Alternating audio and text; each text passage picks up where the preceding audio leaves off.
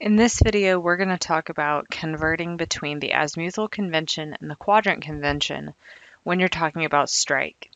So first we're going to take a look at these two Bruntons. They're in the same position. Both of them have east on the left, west on the right, north where the star is, and then south down below that. You'll also notice that I removed magnetic declination from both of these, so I've got the index pen set to 0 in both compasses. And the only difference between these two compasses is the way that the graduated circle is notated. So on this side, this is an azimuthal compass, which means that we've got 0 below the index pen. And as we move toward the E on our Brenton, we move around the circle and we go to 90, then we go to 180 in the south, we go to 270 at the west, and we come up, we go through the 300s, and when we get to 360, we never actually see 360 because we're back at 0. And that's azimuthal notation, which is between 0 and 360. If you're looking to buy a Brenton and you're working between these two and you're a geologist, I highly recommend doing the azimuth notation and getting an azimuthal compass. Nowadays, we're not just recording things in our field notebooks, we're writing them for the purposes of digital conversion. So we're putting them in a GIS, and GIS tends to work a lot better with azimuthal compasses and azimuthal notation. But that doesn't mean that you didn't inherit a quadrant compass, or you have a really sweet husband that for your 5th wedding anniversary tried to buy you the thing you wanted and got you a quadrant compass. That's what happened to me. But you know, he had a good, thoughtful gift in mind, and I ended up with a quadrant compass out of it. It's okay because I know how to do the conversion. So on a quadrant compass, you have 0 at your index pen if your magnetic declination is 0, and to either side of that, you've got 10. To either side of that 10 is 20. So if we were going to count around to the east, south, and back to the west, on a quadrant compass, we would go 0 to 90 at the east, down to 0 at the south, up to 90 in the west, and down to 0 to the north. And the reason for this is that when you're working with an azimuthal compass, the goal is to express kind of radially how far from north you are. So here in the azimuthal compass, we're always talking about relative to north. Are we 0 degrees relative to north, 90 degrees relative to north, 180 degrees from north? We're always rotating around relative to north. In a quadrant compass, though, we've kind of given ourselves two starting points, north and south. So we're saying how far from north we are and in what direction, and how far from south we are and in what direction. So usually you'll have to convert between these two, especially if you're in a department that has kind of a mix of Brentons, where people have accumulated Brentons over time. Some people will prefer one or the other, and you're going to be left having to know how to use both. So notice here, just before we move on to actually looking at what these look like when we start to convert, notice that 90 and 90 are both east, 180 and 0 is south, and that 270 and west are in the same positions. And the reason why I want to emphasize that is that when you make yourself a conversion chart, which is what I recommend doing, you may not have that same lineup. So here, for example, this is the conversion chart that I am going to work with. I've got 0, and as I move to the right, I'm moving through 90, 180, 270, and back to 360. Notice that that's the reverse of what it is on my Brenton, and that's okay. This is kind of a mirror image of my Brenton, and that's fine because the point of this is to have a conversion wheel. It's not to have an exact replica of my Brenton. So let's just make a note on here that north is going to be at the top, east is over here, I've got south at 180, and I'm going to have west at 270. So on my azimuthal compass, that's fine. I would just use the outside. So what's that look like in the quadrant compass? Well, on a quadrant compass, I would have 0 here, 10, 20, 30, 40, 50, 60, 70, 80, and then I would get to 90. But on your quadrant compass, it never really writes 90. It'll just write the letter E. All right. Now, we can do the same thing coming up from the south.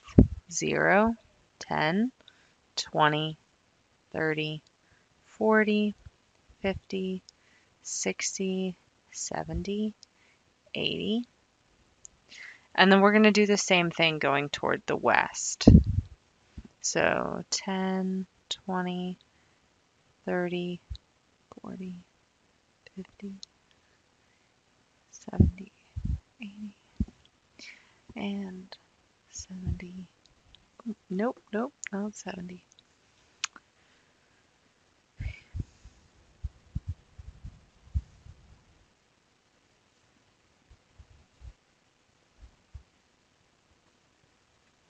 Okay, so now that I've got these two wheels set up, it gives me the ability to kind of directly compare in a graphical way whatever I've got in azimuth to whatever I want to write in quadrant or vice versa. So let's do some practice problems with these. We're going to start with a question that says, translate the azimuthal convention to the quadrant convention or vice versa. So we're starting with south 15 west, which is quadrant notation, and we're going to convert to azimuthal notation. So I'm going to start at the south, and I'll move to the west 15. So my strike or my orientation, because I suppose this could be a trend, something like that. So south 15 west is the same as starting at 180 and counting 15 degrees to the west. So here 180 to 190 is 10, plus 5 is 15 over. So this is 195.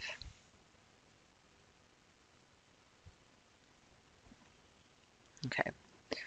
The next example is north 22 west. So north, we're moving over 22 to the west. So my orientation is something like that. So I'm going to expect an answer in the high 330s. I'm counting 22 degrees over from north. So this is 10, 20, 22 is 338.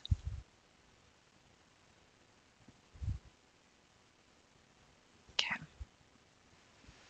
All right, north 39 east. That's again in quadrant. We're going to go north, but we're going to go 39 to the east. So something like that. So we can expect an answer in the high 30s. And this is particularly easy. Anytime you've got to go quadrant in the northeast quadrant to azimuthal, it's real easy because we're just going to go over 39 and we end up with 039. Now, because you are working in 3 digits, when you write something in azimuthal notation, go ahead and put that 0 there if your answer is only 2 digits. Or let's say you were working with north 9 east, you'd write that as 009. The reason why you do that is just to let yourself know that you did not screw up. You were taking into account that there were 3 placeholders or 3 positions that you could put numbers in, and you're letting yourself know that you didn't just accidentally take a dip or something like that. It's a way to remind yourself that you were taking an orientation measurement. Next up is 0, 1, 2. So notice that 0, 1, 2 is in azimuthal notation. So we start on the outside here and we're going to work our way in. 0, 1, 2 is 12. So that's our orientation, and that's 10, 12. So that's north, 12 east. All right, 257, that's again in azimuthal notation. So we go all around our wheel until we get to 257. This is right here. Okay, so now you got to do a bit of thinking on how you're going to do this. So 257 is pretty close to the west, and we know that when we write in quadrant, we can only start with north or south. Here we're closer to the south, so our first placeholder is going to be for an S. We're moving from the south in that direction. Now we've got to get to 257, and we're moving to 257 from 180. So there's a couple different ways you can do this. You can either say 257 minus 180 and do some subtraction. So that's 77. So there's 77 tick marks between south and when we get to 257, meaning that this answer is going to be south 77 west. Or you can think of the difference between that and this 270. So you could have counted down 10, 11, 12, 13, and then done 90 minus 13 and gotten to 77 that way. It's whatever helps you think through this, you can use that method. If you're in my class, if your professor is different and they want you to do it in a different way, you do it a different way. 332. 332 again is in azimuth. We're going to come up here to 330, 1, 2. That's our orientation. Okay, now 330 is closer to north, so our first placeholder here is going to be north. And how far from north are we at 32? Well, we are 10, 20 degrees, 28 degrees. So north, 28, and we moved to the west. And the other way you could have done this is to do that subtraction method again and do 360 minus 332. You would have gotten 28, and you'd still write north 28 west. Last conversion example, let's do 170. I'm going to come down here to 170, mark that. That's my orientation. And here I'm closer to south, so south is going to be my first placeholder. And I'm 10 degrees from south. I'm 10 degrees to the east of south. So south 10 east is my answer. All right, so again, if you've got to convert between the two, I recommend making yourself some kind of wheel like this. You can just Google azimuthal diagram, I think is one way to get to it, or you can take an image of two Brunton compasses and superimpose them on top of each other and get to it that way. But make yourself some kind of little tool like this until you get really into the hang of converting between the two. Anyway, hope that helps. Bye, y'all.